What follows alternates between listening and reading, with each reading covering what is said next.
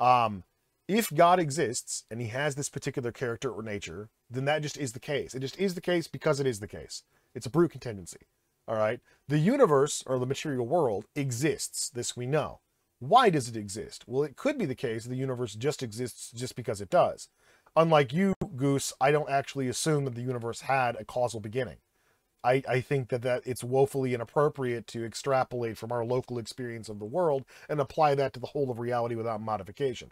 Most people still struggle with the plot to Inception, so I would say that our intuitions about how things ought to be probably are not the best method of adjudicating what should and shouldn't be the case about the world.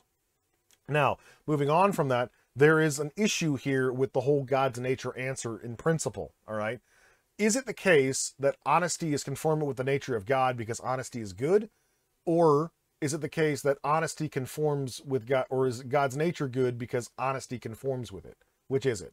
Well, I would say that honesty is good because God It conforms with God. Yeah, but also So you're asking like if honesty is good because it conforms to God rather than like, well, God I don't think is honesty good because it conforms to the nature of God, or is God's nature good because it is honest? Well, yeah, it'd be the first one. It'd be honesty would be good okay, because God. So what you're saying at that point is that anything which by definition conforms to the nature of God is good. So when you say that God himself is good, that's meaningless. You're just saying that God is himself. That doesn't imply anything to me or you about how God would or wouldn't behave. Because if something is conformant to his nature, then he's perfectly capable of doing it. Well, yeah, and so like whatever God does, it's in accordance with his nature. Okay, whatever he sure. says, Now, ignoring the massive moral problems with that in application, let's talk about the fact of the matter. All right. So we've identified that you define good based on those characteristics or attributes which are conformant to the nature of God. Now, assuming I believe you had some reliable mechanism for elucidating what is or is not in fact conformant to the nature of God, the question of why are these things conformant to the nature of God is the next step. Why is God's nature one of honesty as opposed to dishonesty? There isn't an account for that. There can't be, because that would force you to adjust your definition of goodness. The moment that you tell me that God's nature is honest because XYZ, well, now God's nature is no longer your moral standard. XYZ is. You just pushed it back. And then I can ask the same question. Okay, yeah, why is XYZ honest as opposed to dishonest? And again, you can't give an answer for that because the moment that you do, you just push it back another step. It's either an infinite regress or a brute contingency. So in both cases, you are left with something just being the way that it is, just because it is. And if you're satisfied with that explanation for God, I don't know why I can't be satisfied with that explanation for the natural world. Yeah, can I? Yeah. I mean, yeah, you can have that kind of thing. You can have that perception. It doesn't make it like, correct, but it's just what it is. Well, there's no way of identifying the truth of the matter here. That's the point. I hope I've been. I don't see. I think God is. Well, that's the thing. I believe that God is above nature. I believe that He is beyond. Okay, I don't engage in those sorts of silly prepositionals because they don't imply anything to me. There's no way of like extrapolating useful information when you're appealing to a standard that by definition doesn't operate the way that the universe does or that nature does. Yeah. How am I supposed to infer anything about the uniformity of nature if you're telling me that the source of the uniformity of nature is itself not natural?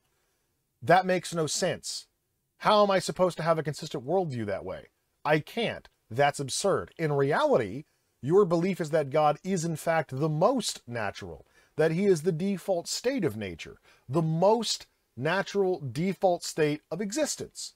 Everything else is contrived. The universe, human beings, planets, organisms, all of that is an artifice that was made up at the whim of this being. And so if you're asking me why I don't expect that the world should operate in some random or incoherent way in naturalism, well, unlike your worldview, there's nothing in my worldview that would make it do that. That's just silly. Okay. Can I interject? Go ahead. Okay, yeah, so when you say, when we're talking about, you're saying the most natural thing, God would be the most natural thing. Sorry, when I'm talking about the natural world, I'm talking about the material world. That's why I wouldn't say God is natural.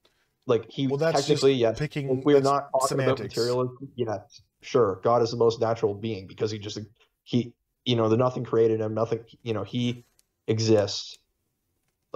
Just because he you does. know, yeah, and so yeah, sure, I would say natural in that sense. But yeah, I would say, like, I mean, if you go into infinite regress when it comes your scenario there, you're not going to end up justifying your first statement that you made, and that's why we're forced to go into Justifying what statement?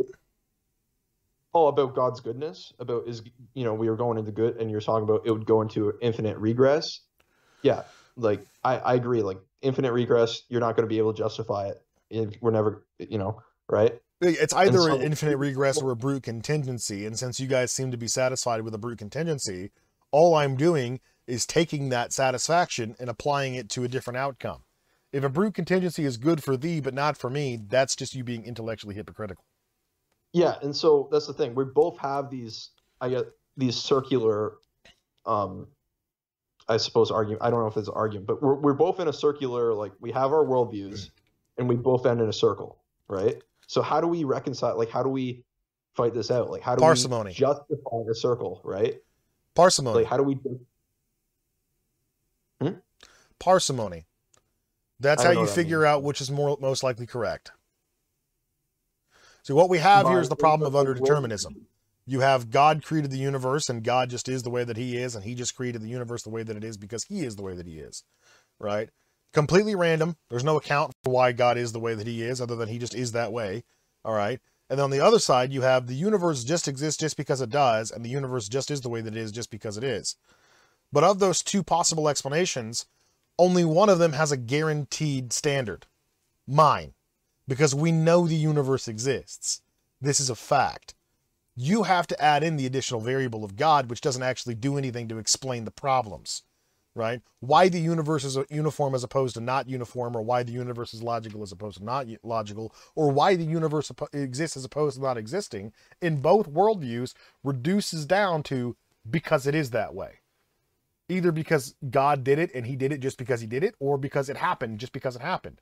Or it didn't happen at all. It just always has been that way just because it always has been that way. But regardless, you reduce to the brute contingency. I have the lesser assumed variables in my worldview. So when I'm comparing both worldviews, I see that God doesn't actually add anything to the explanations of the world. He doesn't verifiably explain anything, and there's no mechanism behind how he actually did it if he did do it, right? Saying God did it doesn't inform me of anything. I'm still left to the mystery. So that's how I delineate between the two worldviews. Which one's more reasonable? Well, obviously the one that doesn't incorporate more assumptions than the other.